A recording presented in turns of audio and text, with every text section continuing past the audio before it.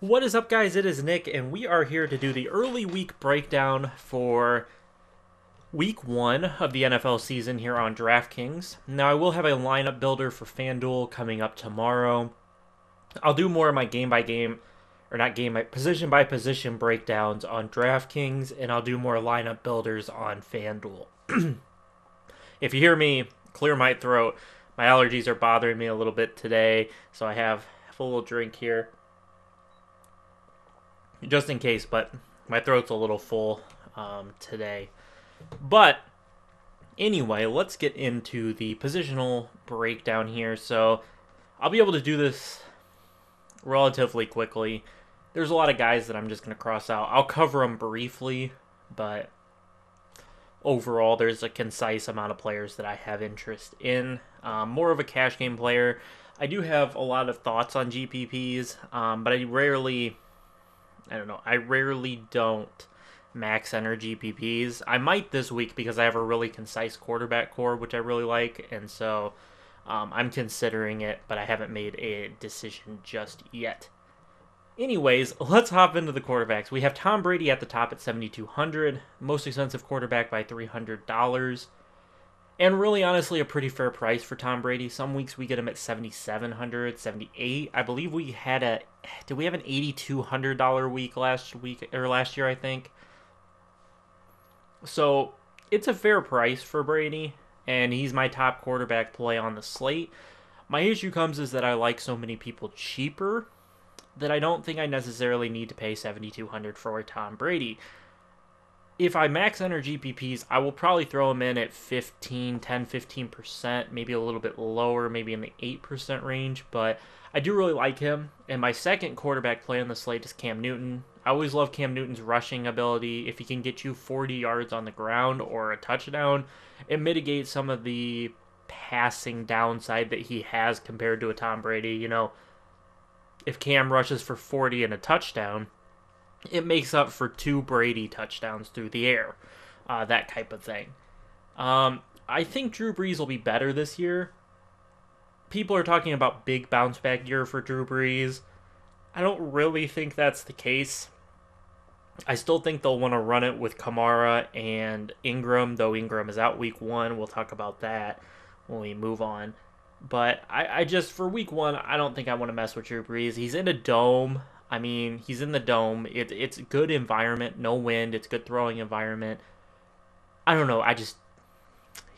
For 6,800, I would rather just go up to Brady or come all the way down to my cash game lock right now, which is Phillip Rivers. I just really like Rivers, but we'll touch on that in a second. Deshaun Watson is also someone I would play over Drew Brees. Until you get to Phillip Rivers, Watson is my third-ranked quarterback on the top end. I'm going to consider the top end 65 and above. While I don't necessarily love Deshaun Watson because I'm not entirely sure what the Patriots are going to do on defense, I need to look at it a little bit more as the week goes on. But they moved Jason McCourty back to safety. So they have Devin McCourty, Jason McCourty, and Patrick Chung, and Duron Harmon. They really like Harmon, so Harmon's going to play. So they got a 4-man safety. I don't know if they're going to play Chung more in the box and let McCourty play strong safety, but strong safety outside the box, or what they're going to do there.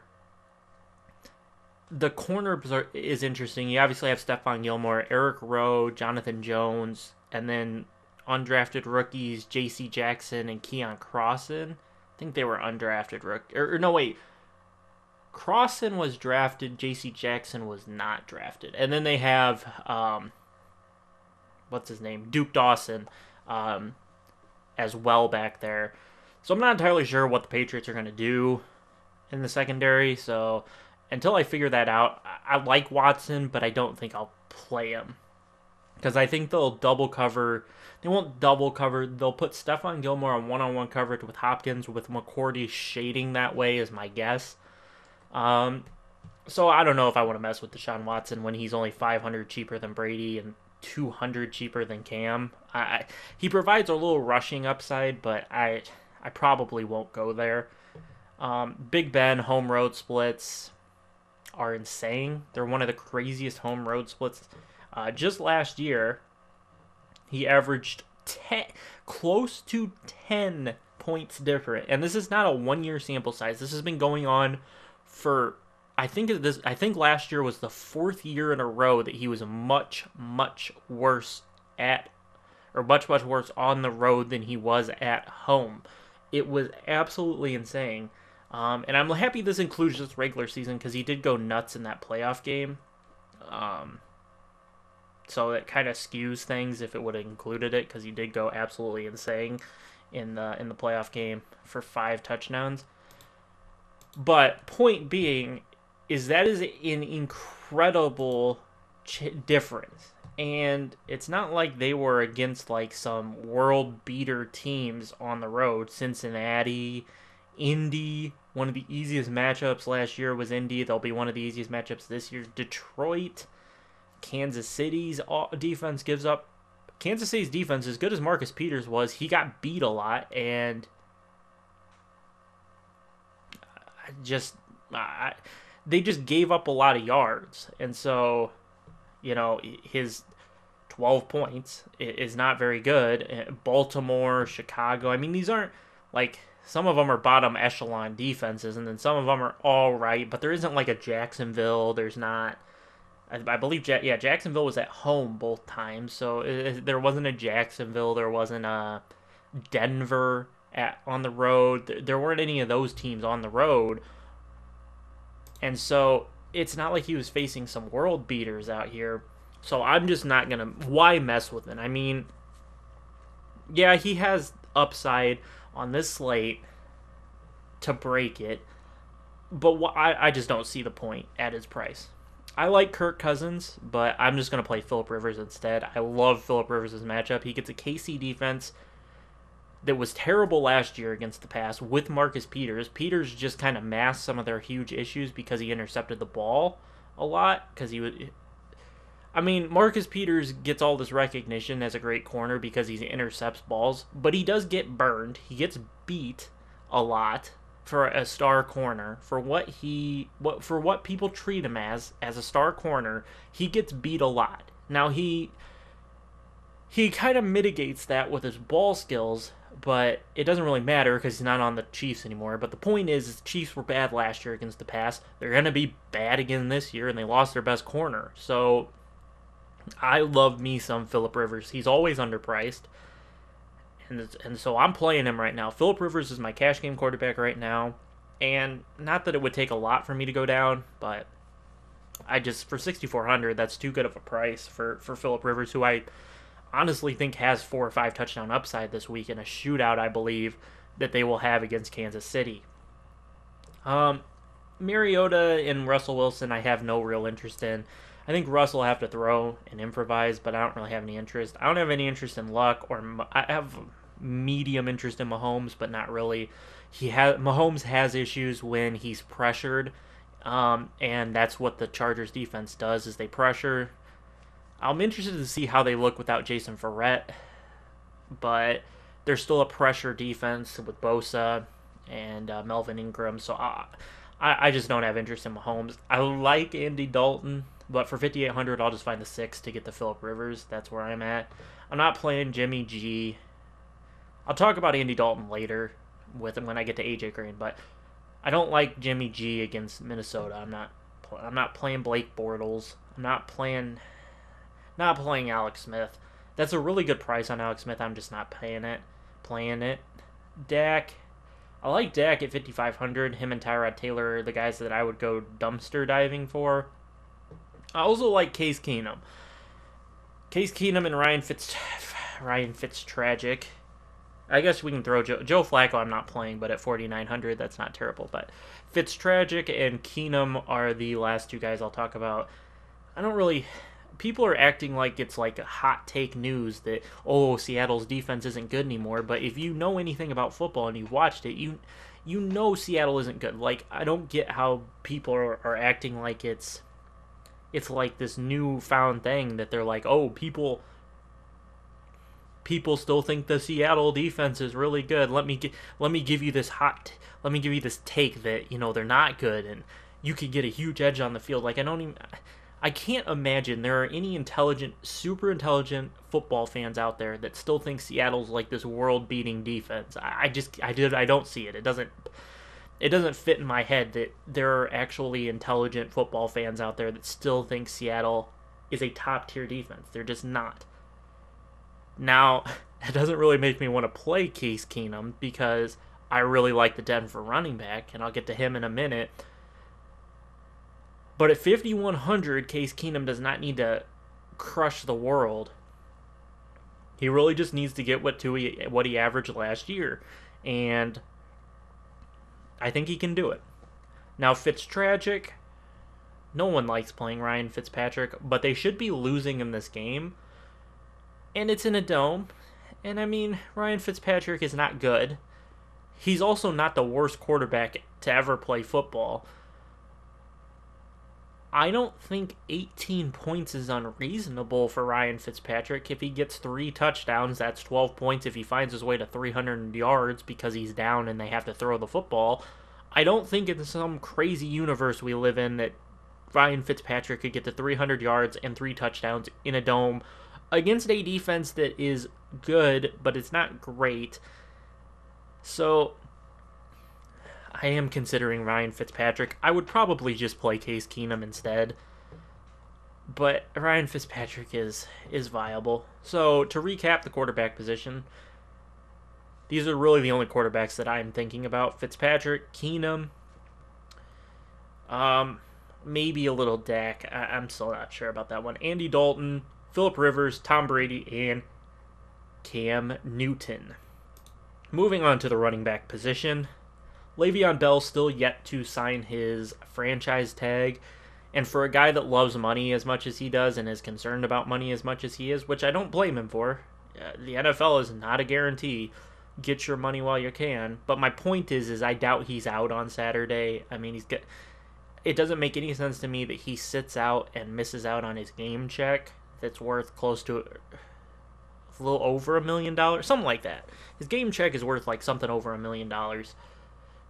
Point is, I don't think he sits out, but I don't think you can play him because he hasn't signed yet, which means he didn't practice today, which means his first practice will be Wednesday, and they have already expressed opinions that they're not happy with him. They're not happy with him at all. And so, oh, that's a new snippet of news that I didn't see today. At 6:12 p.m. How does that even make any sense? Okay, look at the bottom of my screen. It's 4:30, and it says September 4th at 6:12 p.m. Eastern. That's not for another 2 hours. What? Come on, RotoWire. That doesn't make any sense. But Coach Tomlin indicated Tuesday that he hasn't thought about a cutoff day that might determine Bell's Week 1's availability. When he gets here, that's when we'll start quantifying all Le'Veon Bell-related stuff. So they haven't ruled a day, which isn't very helpful to us, but they haven't ruled a day that they'll cut him off at. And this is the biggest thing for Week 1. But last year in Week 1, he saw only 13 touches. He was targeted 6 times out of the backfield, so he was given 16 opportunities in Week 1, which compared to any other week of the regular season except for Chicago. Except for Chicago, right? Except for Chicago is like 10 behind anything. The Chicago one, it's like 6 behind. But everything else, he got like 25 plus opportunities every game. And in close competitive games with high scoring, he was approaching the 30s, 40s. Not 40s. He was approaching the 30 plus opportunities. So would temper your expectations for Week 1, and for 9,400, I will not be playing Le'Veon Bell no matter if he plays or not. I think a lot of people will jam him in, and I think it's a mistake. They're not happy with him. They didn't play him much last year, coming off almost the exact same scenario. And so, at 9,400, I just think we can leave Le'Veon Bell out.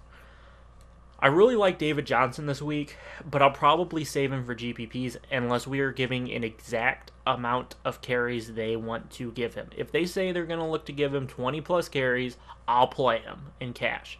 But if I don't get that news, I can't play him over some of the other options because they're working him back from injury. Now, I'll love to play David Johnson later in the season, especially once we get to see exactly what they're going to do with him coming back. Week 1, I might do a GPP lineup with David Johnson because I like him so much, but for cash games, I don't think I have to go there. Alvin Kamara, chalk, should be chalk.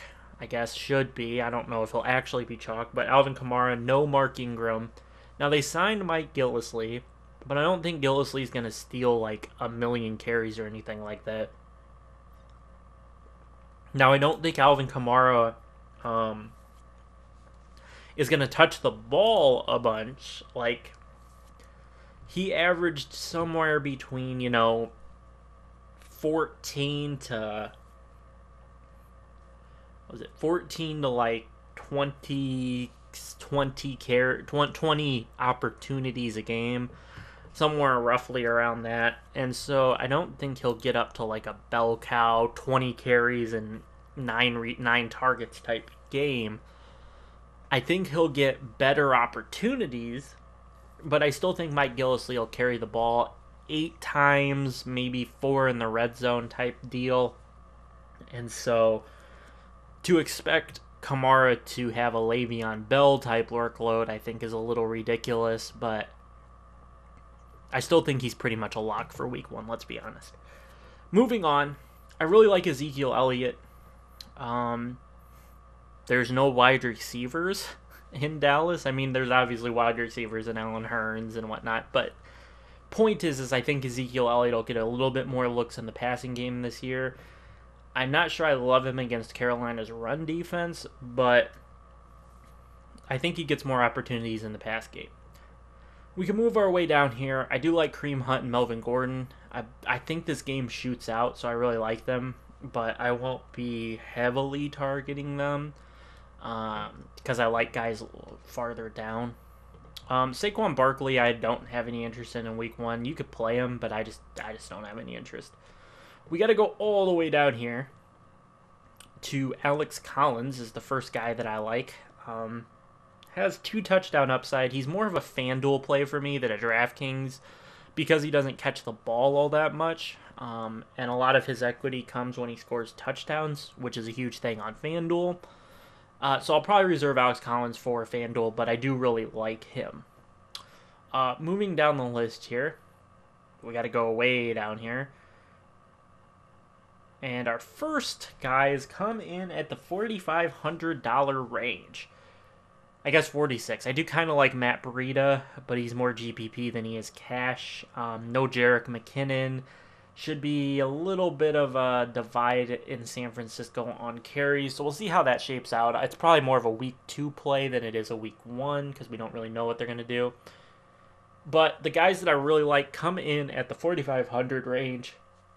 That's James Conner if Bell is out. Now, don't expect James Conner to be Le'Veon Bell and get that type of workload. I think, Jalen Samuels? Is Jalen Samuels their other running back? I just know they have... Yeah, Jalen Samuels. I expect it to be like a 60 to 65% split to 40% split type of deal there. I don't expect... James Conner to get the massive workload, but I still think he's a good week 1 play at 4,500 if Le'Veon Bell sits out. My favorite play in this range is Rolls Royce, as he was known in Oregon. Royce Freeman. He got announced as the starter yesterday, I believe, and I think he has a huge game here against Seattle. At 4,500 on DK, I really like him. Now, I'm not sure exactly who I'm going to play out of this range, him or Connor, or there's another guy a little bit cheaper that we're going to talk about. But I do really like Royce Freeman. It's grown on me over the past little bit. I was not going to play him because I was like, well, what if he doesn't do so hot to start? Are they just going to put in... Are they going to put in Devontae Booker and just kind of... save and just move on and let's go back to Royce Freeman later, type deal and try to win this game, and then we'll try to work Royce in next week, that type of thing. And do I really want to bet my money on him week 1? I'm still kind of on the fence there. I'm not entirely sure. Kind of same deal with Chris Carson. He's got other guys around him, so I'm not entirely sure what I want to do there. And then the final cheap guy that I have interest in is Rex Burkhead at 4,200, and this is contingent on Sony Michel being limited or out. Right now, it's murky whether or not he'll play, so we'll have to wait till later in the week, and I'll discuss it then. But no, for now, if Burkhead will be in my lineups if Sony Michel sits, because that just leaves James White for passing downs and Jeremy Hill, who I'm not sure what they're going to do with Jeremy Hill. I'm sure he'll get 1 catch and 5 carries or something like that because the Patriots like to make it difficult. He'll probably score 2 touchdowns, and Rex Burkhead will have 15 carries, but he won't score a touchdown. One final note I wanted to make at running back is about Dalvin Cook. Temper your expectations on Dalvin Cook. Minnesota seems to be a little bit more progressive with their coaching and players. I could very, very, very easily see Dalvin Cook be eased in so he's not worn out. This is a team, wants to win the Super Bowl. I wouldn't be surprised at all if they just ease Dalvin Cook back in and don't rush him back, because it's a big thing with freshmen with rookies that they get tired near the end of the season. He didn't play a full season. He didn't have. Did he have? I don't even know if he. I don't want to misspeak. I don't believe he got full off-season reps. I know he was good for the preseason, but I don't think he had full off-season reps. But I could be wrong on that. It doesn't matter either way. The point is that rookie running backs tend to wear down, and technically he's still a rookie. He didn't play all 16 games last season, so temper your expectations on them. I think Minnesota will ease him back in.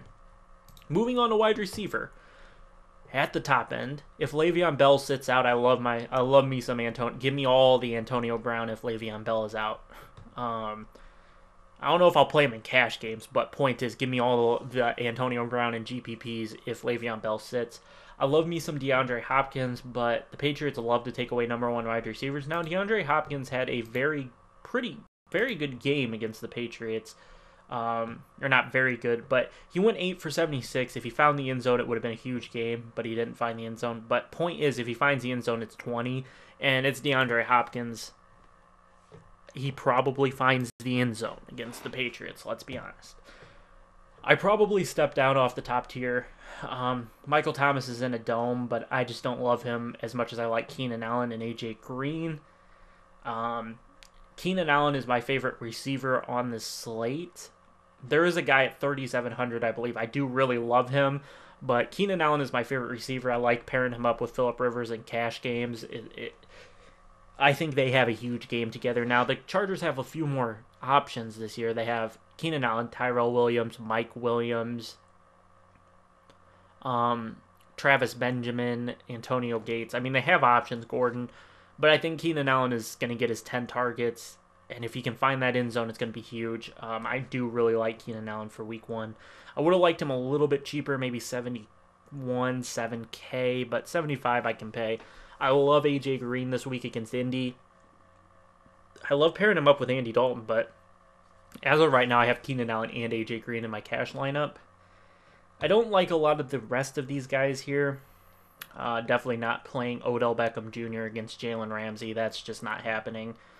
And then I'm not a huge fan of any of these guys. I'd rather just pay up. The next guy I have interest in is Chris Hogan here. Should see double-digit targets, I would think, with no Edelman and a really thin receiving core. Now, the Patriots signed Chad Hansen and Chad Hansen and Amaro Darboh. Hansen was with the Jets, and Darboh was with the Seahawks. I know much more about Darboh because he played at Michigan than I do about Hansen, but I know Hansen is a speedster. Darboh is more of a possession, well-rounded receiver. Doesn't really matter. I don't think they play much week 1 because of the lateness of their signing.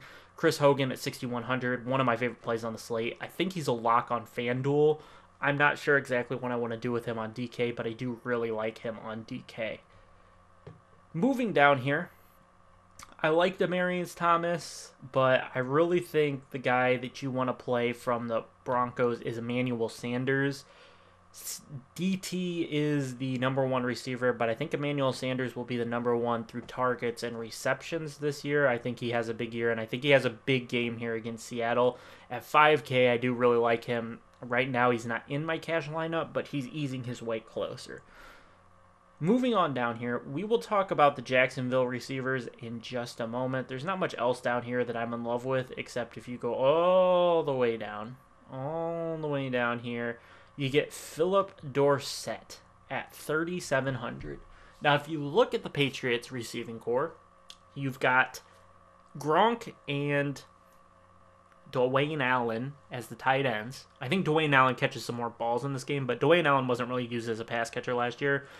So you have Gronk, you have Chris Hogan, you got Philip Dorsett, Cordero Patterson, and the two receivers Darboh and Hansen that I just named. Philip Dorsett looked decent last year in his limited attempts. He's 3,700. I'm not sure you need to go there in cash games, but Philip Dorsett is one of my favorite players on this entire slate. Everybody is thinking about Hogan and Gronk. Dorsett is kind of an afterthought, but if you think about it, there's not too many other options. And Brady has a rapport with Philip Dorsett. They kept Philip Dorsett as their #2 wide receiver for the first 4 weeks for some reason. They didn't sign they didn't sign a Dez Bryant. They cut Eric Decker. They didn't keep any of these bigger named, quote unquote, bigger name free agents. They didn't keep or sign any of them to be a #2 wide receiver until Julian Edelman gets back. No, they rolled with Philip Dorsett, which means Bill Belichick believes in Philip Dorsett. So that means I believe in Philip Dorsett. Moving on to Chalk City of the week, that'd be our boys D.D. Westbrook and Keelan Cole. It looks like Keelan Cole is going to be the heavy chalk, which makes D.D. Westbrook my favorite of the options. I probably will play Keelan Cole in cash, and this is kind of the stupid thing, is just play Keelan Cole. Why am I playing Philip Dorsett over Keelan Cole? Just eat the chalk and play Keelan Cole in cash and, move on. So that if Keelan Cole explodes for, 9 catches for 160 yards and 2 touchdowns, and I'm sitting over there with Philip Dorsett, I'm not just dead in the water. But I will have GPPs with Philip Dorsett. That's my point. I like D.D. Westbrook more. If it didn't sound like Keelan Cole was going to be, 60% owned and D.D. Westbrook at 30%, I would just play D.D. Westbrook. But sometimes in cash, when it's close, because I think they're close, you just play the chalk. Just eat the chalk, especially in football. You don't want to lose your cash. I have plenty of places to be different. I don't think Phillip Rivers will be crazy owned or anything like that. So I have places to be different. Just eat the chalk with Keelan Cole. Don't let Keelan Cole beat you. That's kind of where I am at this point of the week. So it's a pretty tight core at wide receiver for me. It's AJ Green, Keenan Allen, Antonio Brown, DeAndre Hopkins. I'll sprinkle in a little Tyreek Hill, Chris Hogan, Demaryius Thomas, Emmanuel Sanders, Keelan Cole, D.D. Westbrook, and Philip Dorsett. Philip Dorsett is my favorite play of the week. I just don't think I can stomach playing him in cash. If he just sucks in cash, it would just be so tilting if he was terrible in cash. I might consider playing him in cash with Keelan Cole. I might do a Dorsett Cole in order to play Rob Gronkowski, but I'm not entirely sure yet. Gronk, obviously the top tight end on the board. Him and Kelsey clearly above everybody else, and just Olsen's price is weird. I either want to play for Gronk, or if I play max entry GPPs, I will only have two tight ends, I think. I will go Gronk, and I will go Jordan Reed. That's about the end of it. If Jordan Reed is good to go, which his toe is bothering him, I think he'll be good to go. Point is, if he's good to go at 4K, I gotta play Jordan Reed. If he gives me a 0, he gives me a 0. But it's Jordan Reed at 4K. If you're not going to play Jordan Reed now, when are you going to play him? He also has Alex Smith, who loved to target Travis Kelce. So, I just can't get off of Jordan Reed. I just can't do it. And it's pretty much as simple as that for me. It's Jordan Reed or it's Rob Gronkowski. I'll talk about defense real quick. I really like the Seahawks, I really like the Jaguars. I saw the C. Doesn't matter. I really like the Jaguars, and they're actually pretty easy and affordable to fit. So I don't really have a problem playing them. They're in my cash game right now. And last year, if you look at their box score, they never got you negative. And rarely did they get you less than like 8. They got negative once against Tennessee when Tennessee cooked them in week 2. But realistically, more than half the time, they got you double digits. They even got you 8 points in a game they gave up 42 to the Steelers. They got you 8 in a game where they gave up 42. So against Eli Manning, and if they can take away Odell with just Jalen Ramsey, which I think they can, and Boye can eliminate another, there's going to be nowhere for Eli to go with the ball. So I really like the Jags. If you need some savings, as of right now in the week, it depends. If Andrew Luck plays, I don't like the Bengals. If he doesn't play, I'll play the Bengals. Otherwise, I'm probably going to like Buffalo down here. Or I might just go with the straight up all out, punt it into the dirt. Cleveland Browns at $2,000. If I'm not going the Jags, I'm coming all the way down to the good old Cleveland Browns. I actually think the Browns win this week. I think they beat the Steelers. So I guess I'm going all the way down to 2K to the Browns defense. I mean, the worst thing that happens is you lose. They suck and they get you 0 points. I don't think they're going negative this week, but if they get you 0 points, they get you 0 points. Yeah. But it lets you spend up because you're $1,700 over the Jags defense. So it'll probably come down to Browns or Jags for me. But that's going to do it for the week 1 breakdown, guys. I hope you all enjoyed. In the next one tomorrow, I'll do it tomorrow. We'll do the FanDuel lineup builder. I have some different thoughts over there. And then we'll come back. We'll hit it on Friday, Saturday with some more FanDuel and DraftKings talk before the weekends. And so I hope you all enjoyed. Drop a like if you did, subscribe if you haven't, and I'll catch you guys in my next one. Peace out.